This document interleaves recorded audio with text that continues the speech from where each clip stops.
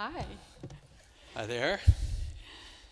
Well, thank you for that very warm welcome, and thanks especially to to Mark and the iwi representatives for your warm welcome.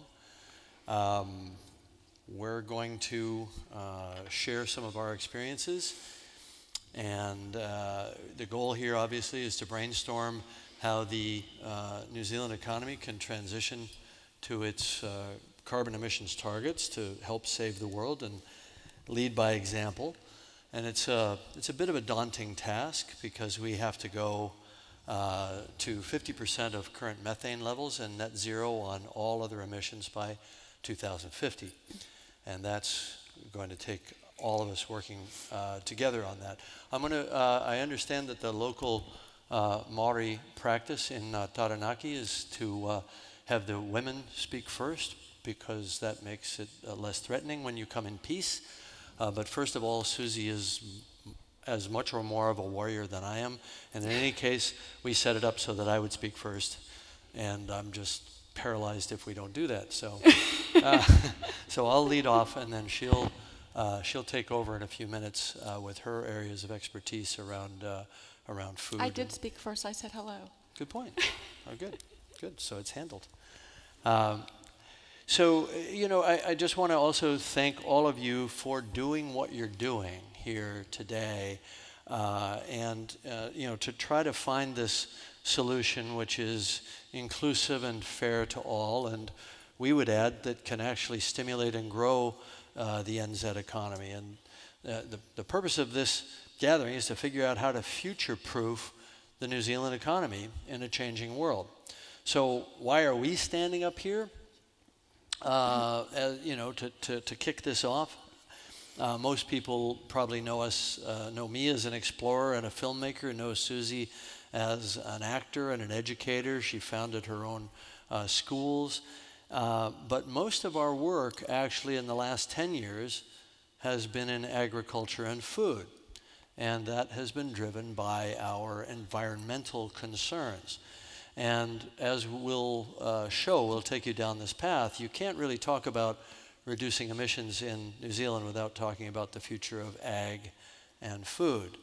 So I'm sure most of you would view us as outsiders, but we have actually made New Zealand our home, and we're now residents, and we're working here, and we have businesses here.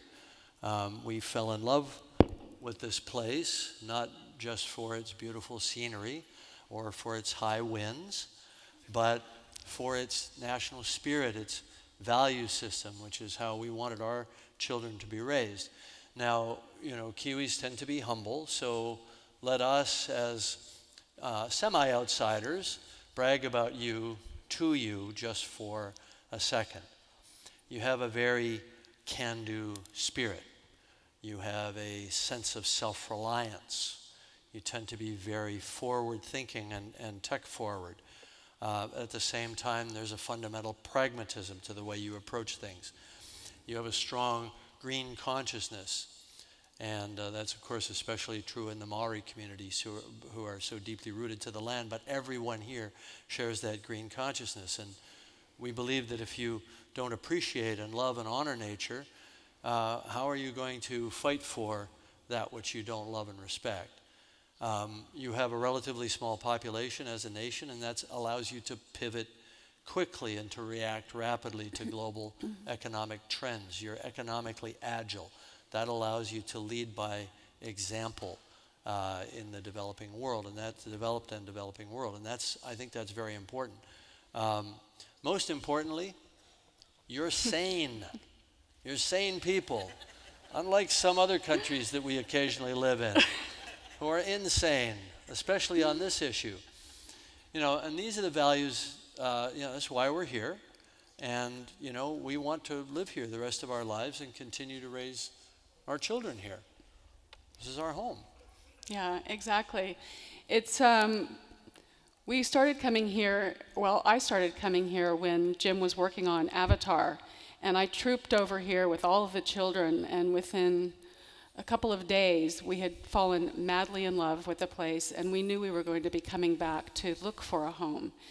We went through the permanent residency process, And the day that we landed, when we had our permanent residency, the immigration officer said, "Welcome home." I almost burst into tears. You did. Yeah, pretty much. And we have made New Zealand our home. It feels much more home here than in the States at this point, because you're all sane. So anyway, we were all in this together, right? And we really applaud what's happening here today. But you know, climate change. Why do we care? I mean, I think everybody here. First of all, New Zealanders are very well informed on world affairs. I'm sure you know the answer, but I do think it bears at least a minute of speaking out loud about this. You know, because yes, you know, the glaciers are melting, and yes, the wildland fires are out of control in the United States and Australia and across Europe and so on, and heat waves. But that's not the picture of the future that scares me the most, and why I'm so dedicated to this as a cause. You think about the immigrant crisis in Europe that toppled all the liberal governments there over the last few years and set us back in the political dark ages. That was caused by a couple of 100,000 refugees coming up out of Syria and Africa, and they were fleeing drought. They were fleeing drought that was caused by historically unprecedented changes to the climate. So what happens to us globally when it's millions and then tens of millions and eventually hundreds of millions of people, as is being predicted, you know, fleeing farms that have become deserts, fleeing coasts and rising seas that are devouring their fertile deltas and their coastal cities. You know, the chaos and the human suffering will be unfathomable, and the political outcome will be intolerable. It will be a ruthless future. It will be the end of democracy. It will be the end of peace. And I can't bear to think that we're not doing everything that we can do to not leave that world to our children and our grandchildren. And the handwriting is on the wall, you know, about this kind of dark, you know, political scenario. If you look at the U.S., not only is the government pretending, you know, pretending to be utterly dismissive of the human role in climate change and that we should do anything about it, but at the very same time, they're building walls, you know, to keep out. They're building a mighty wall to keep out all the immigrants who are fleeing, you know, from civil unrest and so on down below. But, you know, this latest wave that set off this big crisis where they had to call out the military to defend the United States was caused by farmers coming up from Guatemala through Central America, through Mexico, to try to find a better life. Why? Because the farms that they had worked for 10 generations have suddenly collapsed due to unprecedented, historically unprecedented drought. It's happening now. But this is just a glimpse of the future. So what's the solution? This is the first big challenge in human history where all the nations of the world really need to work together. And historically, we're not very good at that. We don't need walls and isolation. We need cooperation. And I think that this is a place where New Zealand can lead by example. I want to return to that theme. This is a place that can act quickly, that can act sensibly, because we're sensible people here, and can show the world what the solution looks like. So the Paris Accords and the carbon targets are very important. And fortunately, unlike the US, New Zealand is leaning into the problem and actively looking for solutions, and that's hugely important. You know, and Prime Minister mentioned the Zero Carbon Bill, and there's the Climate Change Commission and so on. So you're mapping a path forward, and we're doing it here over the next couple of days. So, but how exactly do we meet these all-important emission targets? And apparently there's a remote here that will start our slides. And it seems to work. There okay, you go. Good. So this shows the various emissions by their various sectors. And what stands out to me is how small electricity generation is, and that's a tribute to how to New Zealand's power already, and the fact that we're already at 85% renewable with hydro and wind and so on. So that's fantastic, right? Except that the available delta now is so small in electricity generation that it puts a lot of pressure on the other sectors like transportation and agriculture. Transportation is actually a good place for a change. The global average is about 13.5% of total greenhouse forcing. Here it's 19.7%. So it's a little above the global average. This is a good place to attack, to electrify the vehicle fleet and maybe look at some technical innovation, some new engineering around maybe hydrogen fuel cells for long-haul trucking and that sort of thing. And I'm going to return to innovation after Suzy's part of all this. But by far, the biggest section of emissions at 48% is agriculture, and animal agriculture is the vast majority of that. Dairy alone accounts for 22%, which is well above all transportation combined. So the elephant in the room here, or the cow in the room here, is obviously animal agriculture. And I just want to say that I know that there are probably a fair few people here that are farmers or work in the agricultural sector or in the related food businesses. And I just want to say, we're farmers. You know, we have a large working farm in the Wairarapa, south of Featherston. We grow flax, corn, hemp, industrial hemp, and maybe the other kind in a year or so if things go well in this referendum. We have a large organic vegetable operation, and we have bees. We have 300 hives. We make some pretty good Manuka honey. And we also have organic farms in Canada, in Saskatchewan and British Columbia, and we grow veggies there and also yellow peas and lentils and so on.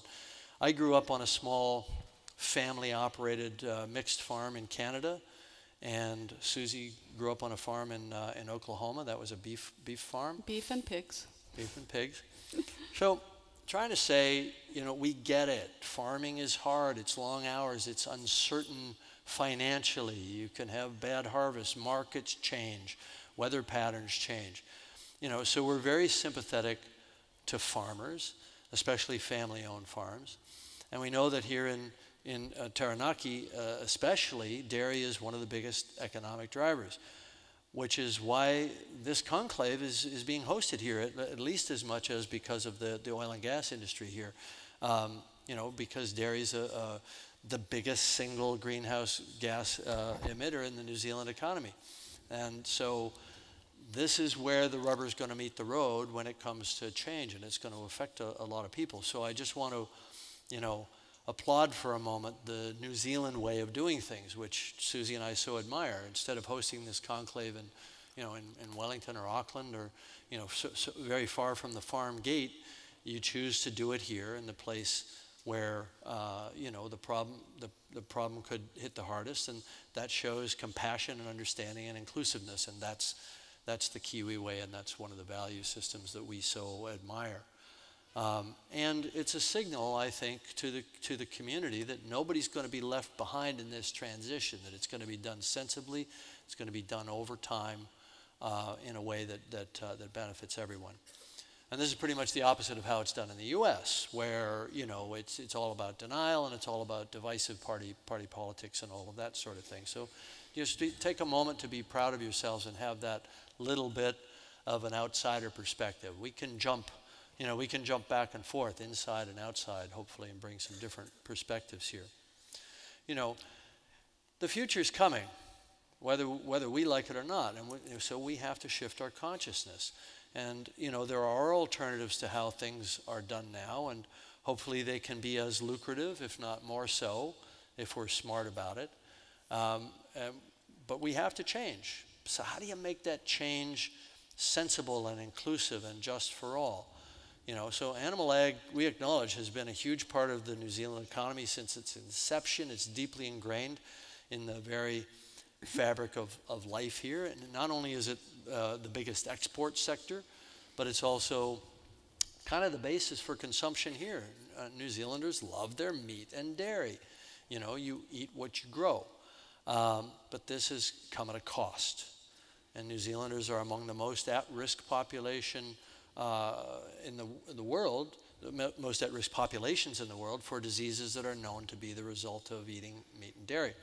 And Suzy has some stats on that because she's the nutritionist, among many other things. So I don't know if you all know, but New Zealand is number 5 in heart disease in the world, number 5 in diabetes, number 2 in osteoporosis, and number 1 in bowel cancer in the world. Right, so that's sobering, but the way I look at it is it's kind of a win-win scenario if we can crack the code on this.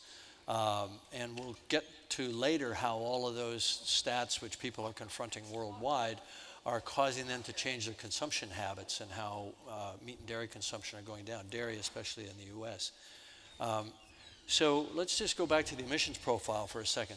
So in other countries you'd look to electrical generation. That's not going to work here as well, although I think it's important. Transportation, discuss that. But we really have to look at that agricultural sector. And the targets are quite ferocious when it comes to methane. So we've got to cut methane by 2050 in half. And methane is a powerful greenhouse forcing gas, so is nitrous oxide, although on a shorter half-life than carbon dioxide. But these numbers, I believe, are carbon dioxide equivalent numbers, so it's an apples to apples. So 48% of emissions from an industry that is only generating about 5% of New Zealand's GDP. And of course, that ag sector also supports about another 4% from the food and beverage industries, so call it a total of 9%. So there is a disproportion there. And so, you know, in purely objective terms, not unemotional terms, you know, less ag, and certainly far less animal ag is the best way to retool the emissions profile of the country. So now we know that GDP isn't the full story because it's, you know, ag and food are 37% of exports. So that has to be factored in. So let's see. So here are the emissions goals. 5% by 2020, that's looming. 2030, 30% below 2005, 11% below 1990. And 2050, the current target is 50% below on methane, but it's zero emissions in all other areas, net zero. So these are pretty daunting numbers. So how do we reduce these animal emissions? Oh, you wanted to? Oh, yeah, sorry. I just wanted to mention too. You know, the Prime Minister actually talked about urgency. The UN announced about 6 months ago the IPCC report. We have until 2030 to turn things around. So there really is an urgency in doing something now. So here's an interesting slide, and Suzy can speak to this as well as I can. But if you look at the carbon emissions produced by different sectors of agriculture, a quick glance shows you that if you're eating more to the right of the curve, you're doing less damage than if you're eating to the left of the curve. By quite an order of magnitude, or several orders of magnitude in some case. So, you know, we can reduce methane at the animal, and there's research being done on that. That's good with low methane production feedstocks and so on. And one of the great ironies of you know, dairy production and beef production is that there's significantly less methane produced when they're in a herd home, you know, which is such a wonderfully inviting term that we use here, concentrated animal feeding operations. But is that what New Zealand really wants to do? You know, do we want to shatter that bucolic image of the cows grazing naturally, and so we can lock them up in these filthy pens next to vast waste lagoons? That seems like such a huge step backwards to me, and something that is really going to undermine the very, very important clean green image of New Zealand's brand worldwide, which impacts the tourism industry, which is another big sector of the economy, and impacts the export into foreign markets, where they really perceive the New Zealand brand on food and food products as being a stamp of quality, in China, for example. And we think that that brand is critically important. As growers and producers of food products ourselves here in New Zealand, we take advantage of that brand. We can quantify it in our sales. But this is going to be endangered. In fact, it's being endangered by some of the other aspects of animal agriculture as well. Nutrient runoff from phosphates and nitrates and so on in the rivers, in the lakes, going out into the oceans and so on. So that clean green brand is something that we have to fight for. And a lot of our solutions to the emissions problem are also going to be co-solutions when it comes to these other negative impacts of animal ag.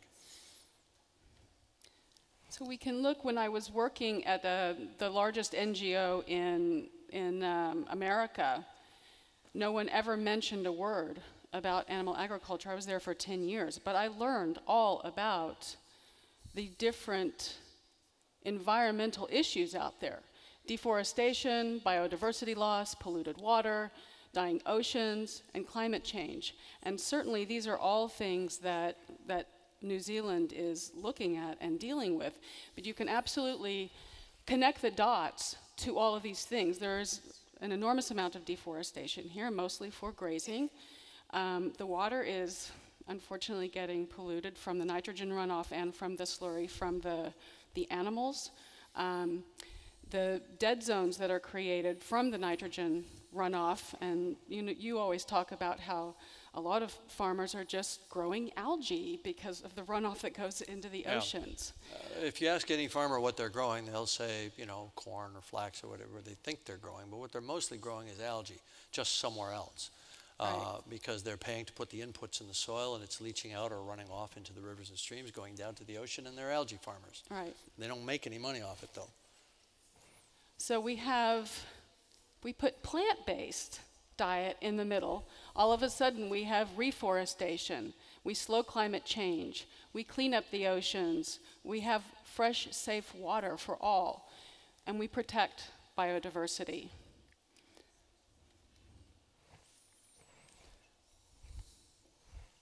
I'm pushing the button. You're pushing it? It's not I'm going? pushing it. I'm shaking it. Oh, wait a minute. Let the man push the button. Oh, boom. Thanks, baby. We're a team.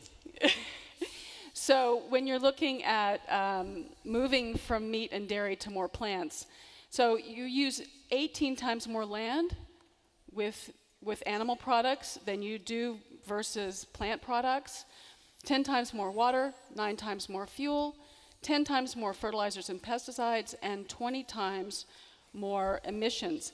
If you think about the same area of land, call it a hectare, you can look at getting about 550 kilos from that piece of land.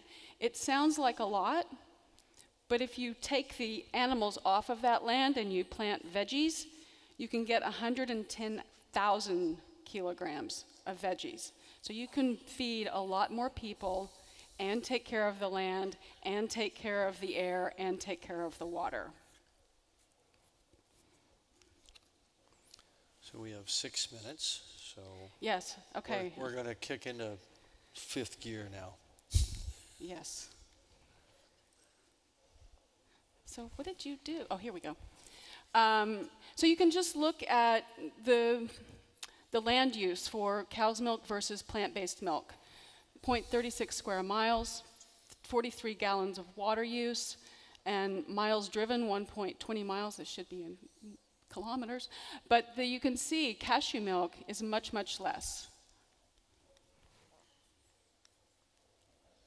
And you look at beef. Beef land use is 36 square miles. Water use is 570. I mean, you can do the math and see that using a plant-based alternative like beans is a much better option.